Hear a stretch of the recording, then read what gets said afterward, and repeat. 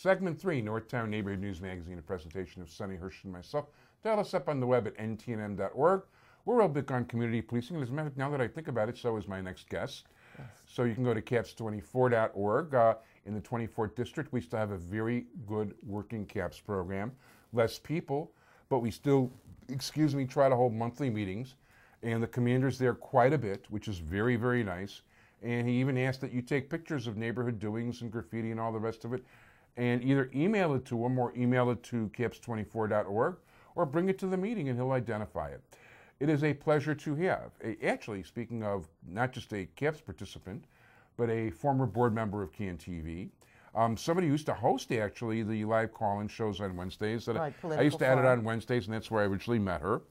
Although this is actually through Kelly Tarrant, who's a mutual friend. And happy birthday, Kelly, even though this won't be on for... Till after, 2 weeks after her birthday of May 16th. Right, and somebody who, a PR savant, as well as a blogger, and a very charitable person involved with things like Shari Tzedek Hospital, among others. The Jesse White Tumblers, and you have Mr. White on as your... as a guest quite often. That's cool. He was here. You're 100% right. Anyway, it's a pleasure to, and she's a good PR person. Kathy Posner, how you doing? Nice seeing you again.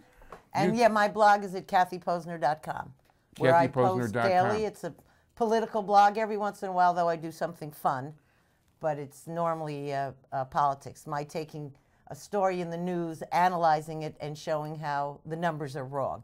That's many times that's what it is, because politicians will announce some program or some sort of numbers and say this many millions of this or this whatever, and then I parse the numbers and I show how they're totally wrong. Like Mayor Emanuel saying that he's going to save $540 million in health care costs by setting up a wellness program. I spent a long time parsing all those numbers. Absolutely impossible. Well, but people never question, so I question. My blog questions stories in the news. And it's called the Quintessential Kathy. Kathy, right. So it's at kathyposner.com.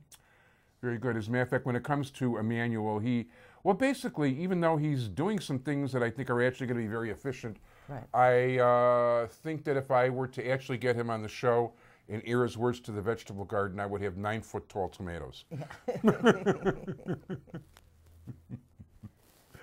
I am not I have to say I've looked at his numbers too. And for instance, with the police, it's very obvious that, I'm like, you're just going to be short police officers. They're going to be doing less. And there's no way in hell he's going to cover and be able to do X, Y, and Z.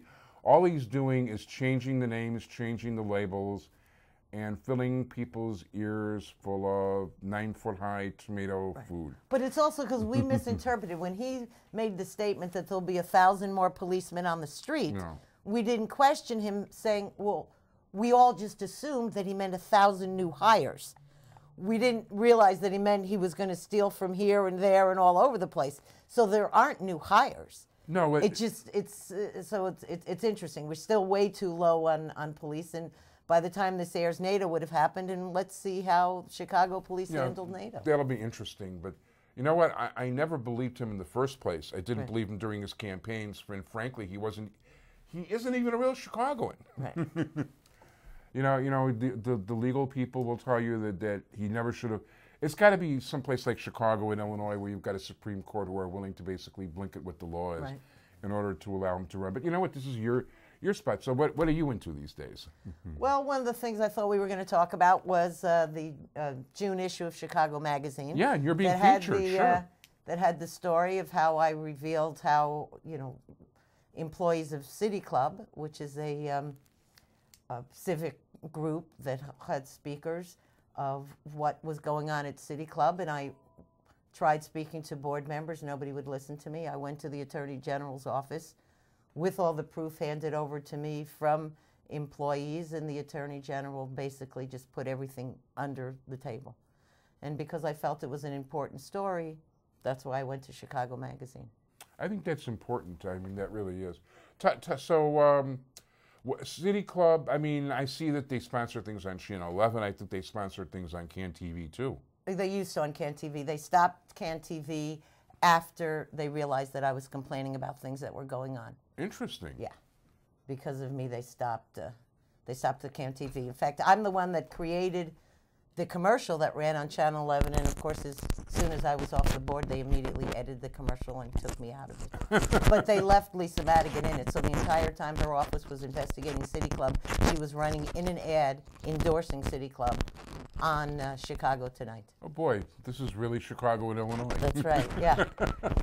How many times can the Attorney General be endorsing an organization that her charitable trust bureau is supposed to be investigating? Boy, this is, to put it modestly, unethical. Right, I know. And the only way to get that story out was through, David Bernstein, who actually had contacted me about it because he had heard about it, and he spent 9 months verifying absolutely everything, vetting everything. Their lawyers vetted everything to make sure that everything that was in print was totally legitimate.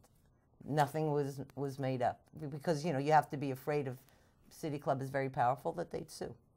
Yeah, they're very powerful. They have a lot of very rich people. Right. So what kind of, the issues on the street right now? It's on the street. They actually released it early online because they didn't want it getting, lost in NATO. But it is, and they have the most incredible charts that they made showing the connection of City Club President Jay Doherty with his clients and with the speakers that he brings on to make it work for his lobbying business. Wow. The charts that they did were phenomenal. I didn't, when I saw the issue, I couldn't believe how much work Chicago Magazine had done. And then City Club was very smart. They knew when it was going to be coming out because we had both been told. So they had arranged for Bruce Dold and John Cass of the Trib to speak at City Club, and also for the new publisher of the Sun-Times to speak at City Club. That would protect them from either of those newspapers then writing about what was going on. Interesting. I'm definitely not the biggest Bruce Dold fan, that's for sure.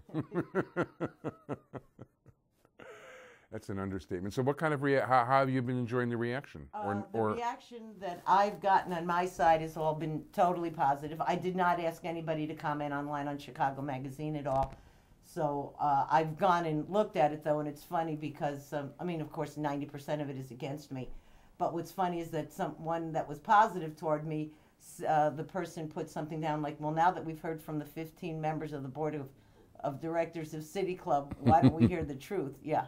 Oh, I like that. Yeah, but I did not ask for comments because I didn't. On my own blog where I revealed the story also, I had probably 45 positive comments, nothing negative at all. But I was not going to go be pandering and saying, go write something positive about me because I know what I did was right. Wow. You know what? No one ever sent me the link. Oh, wow. I'm going to have to go read this. This sounds great. ChicagoMag.com. Yeah, and we're not allowed to tell people to buy things buy things or whatever, but it's free to go online. Oh, cool. ChicagoMag.com. Yeah. Pull up the story about City Club. We'll have to check that out. That'll be cool. I definitely enjoy that. So, how long did it take you to really find out about this? First, one employee came to me, a former executive director, told me things that was going on, and I didn't pay much attention. And then another employee came to me, and I started asking questions, and she started actually making copies of things that were going on in the office because a lobbying business was being run out of the City Club, not-for-profit office. And I tried talking to the board about it, and I was pretty much castigated and told to keep my mouth shut. And then I received a threatening phone call telling me I better shut up or I would be destroyed. And that's what made me go to the Attorney General. Because Lovely. It made me nervous, yeah.